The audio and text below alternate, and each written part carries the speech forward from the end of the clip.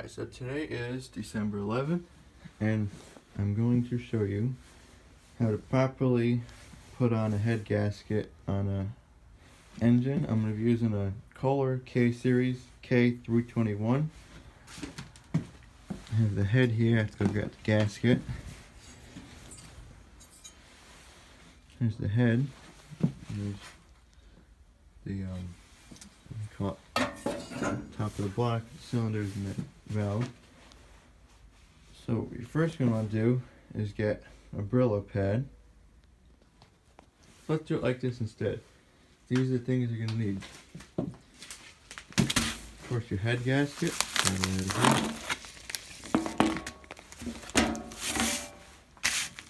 It's like $9, I think. Wasn't bad. Head gasket. As I mentioned before, your little Brillo pad has to clean the bottom of the head. You're going to need a torque wrench and the socket for whatever size bolt or head bolts you have. And then I'm also going to put the head bolts back in with never seize, just so they don't get stuck. And then of course you're going to need your head and the head bolts over there. And always remember that the safety comes first. You don't want to get that stuff in your eyes. So let's get in there and start working on it. So what you're going to want to do is clean up the surface that the head gasket is going to go onto. You want to make it nice and clean so the head has a nice spot to mount to, or a head gasket has a nice spot.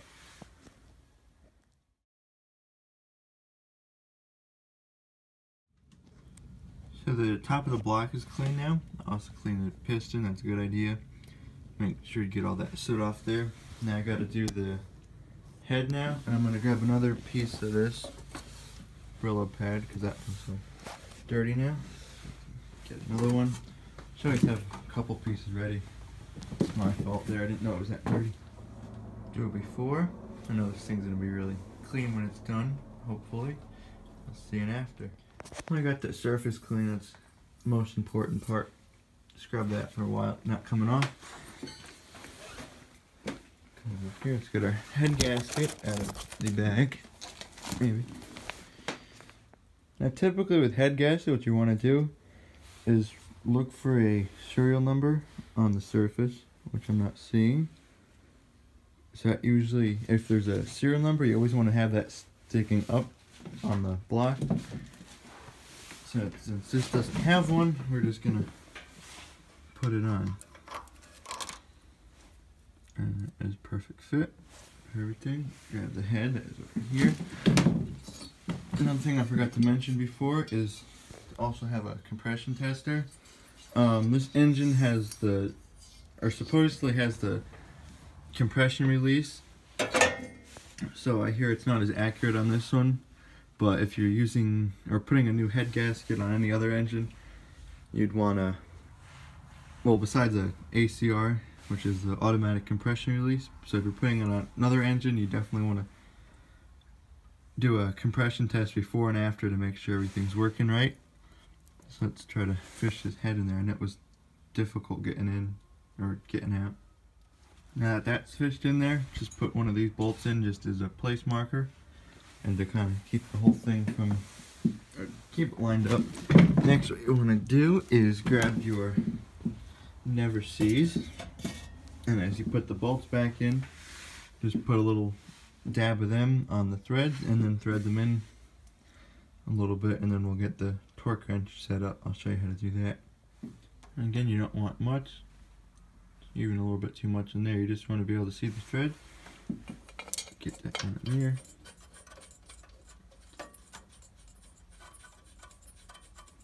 Tighten up a bit, and always remember to seal the container,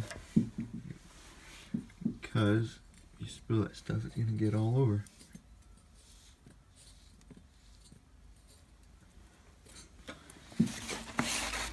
Now for this particular engine, out of here, the torque wrench is made of 6 pounds, and once an inch cut. So I have the torque to spec on this engine is 234 inch-pounds, which converts to 19.5 foot-pounds. So that's what we're going to set this wrench to. Got this from Harbor Freight, Pittsburgh. Pretty good thing. You don't have to spend a lot, but still get something that works and reliable. So in order to find the suggested torque spec or torque to spec thing, you want to check your operator's manual. It should have it in there, or if you don't have one, you can probably find it online nowadays. How you use this, get that in focus here. If you loosen the bottom all the way left, and then you're able to move the handle through that left and right. That's where I need a tripod here.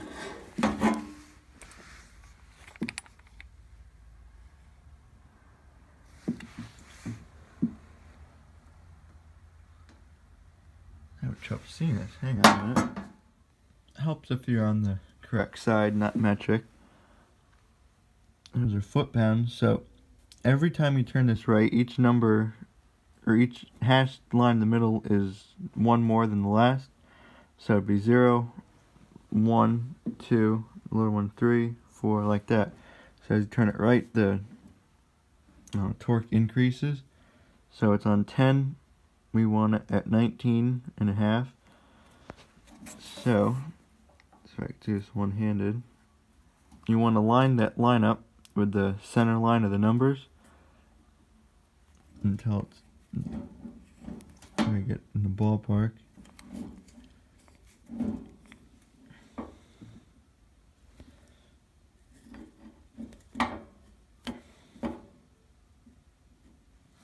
Right there. You got 9 and 9.5. Now once you get that, you set it in. You just turn this right again until it's snug. You're gonna grab your 9/16 socket. And this is also at ratcheting. Get that in. Oh boy. So I have here, it's on my phone, but pattern, the torque pattern. So I know this one's the first one here, so let's start with that. So I just kind of went around and snugged them all up. This is the torque them all once to 19.5 on mine. You want to keep tightening it until the handle bends up here. Right there. Almost.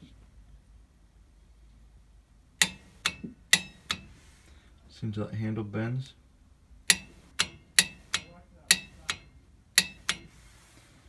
That's how you do it. Just make sure.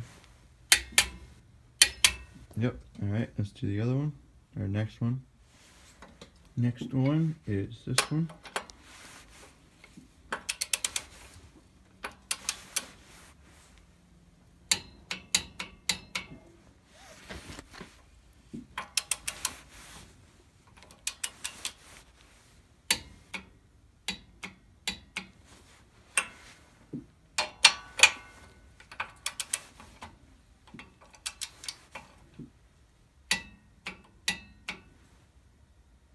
Alright, let's find out the last, that's the fourth one. There's 8, so let's go to number 5. There's 9, my bad.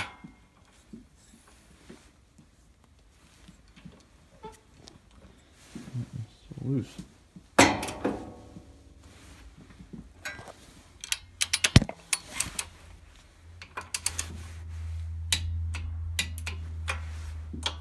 Five and 6.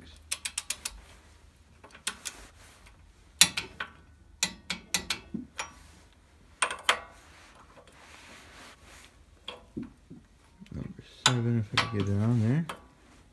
There we go. 7.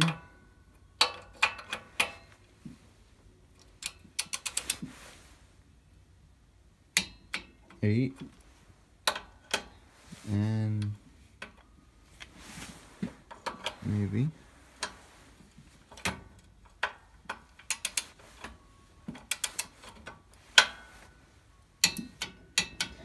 and number 9. So now they're all torqued to spec. So now that those are torqued down, let's grab the compression tester, which is up here. And before I did this, it was right around 90 psi. Let's see if that goes up. Make sure that's snug. Let's see if we could park that right there.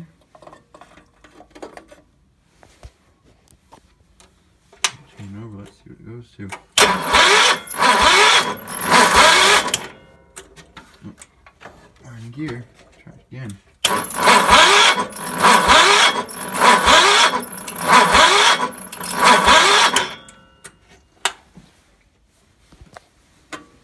We're only at, what, 58-ish?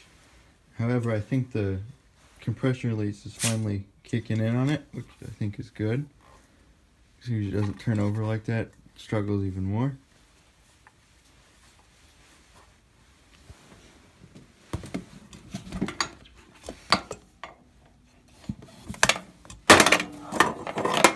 Everything's falling.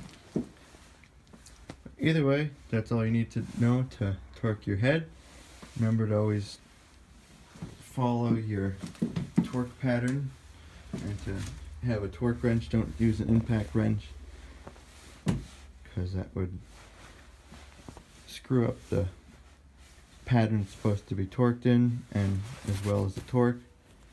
That's one thing for tires, but for heads on an engine it's different. So as always, thanks for watching. I hope you learned something in this video. If you haven't subscribed already, consider subscribing for more videos like this. How-to videos and overall videos of just overused tractors and stuff like that. You haven't shared the channel, you could share it to your friends, help grow the channel. Maybe your friend needs help how to put on a head, and now there's a video on how to do that. If you have any further comments, you could comment below. I'll be happy to answer. I'm on YouTube here pretty often, so it's not a problem. And we'll catch you next time, hopefully another how-to video.